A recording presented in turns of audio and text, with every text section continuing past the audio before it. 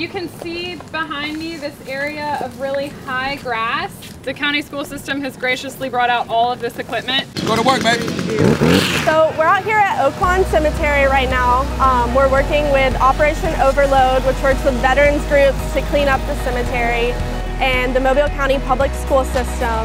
And we have about 60 principals with the school system out here helping clean up, do a little bit of beautification, and just really clean up the cemetery.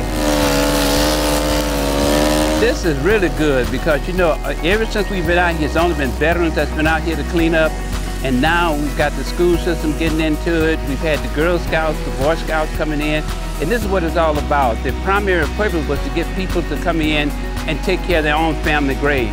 I mean, we do all the veterans, and we got 800 of those, or a little bit of over 800 of those. But now we want to get everybody else to come in. And just like the gentleman that just left here, we just had a gentleman leave here from Fort Walton, Florida, Fort Walton Beach.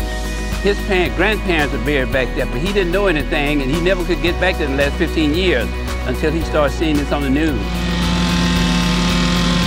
So this cemetery has a lot of veterans' grave sites in it, and it's just been really overgrown. There's a lot of trees and grass that a lot of the graves are buried now, and you can't even see them. So Operation Overload came out here a couple years ago and started cleaning it up. And really trying to preserve the dignity of the cemetery. And so the principals wanted to get involved in a little bit of community service today during their leadership training. So they contacted Baykeeper, and we collaborated to come out here and clean up. What an opportunity to be able to make a difference and to honor these people by rediscovering where their plots are, to clean them up, to where people can go back and look and discover. And so while we're helping these families and these people that have passed on, the real honor is ours. And you know, just the feeling of being able to care, to be given the opportunity to care and to make a difference. And so for that, I personally am very thankful, as well as all the others out here, that we were given this opportunity. We aren't just sitting at tables listening to someone speak. We're out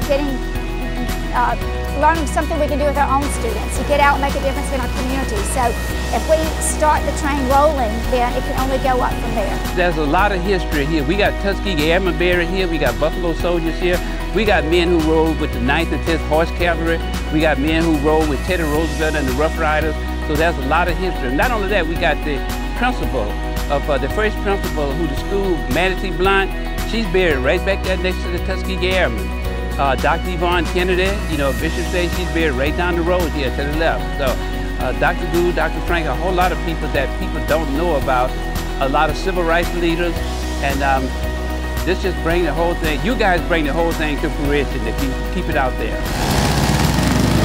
It's really exciting to just see the school system and these veterans groups taking the initiative to come out here and see something that needs to be cleaned up and then go out and actually do it.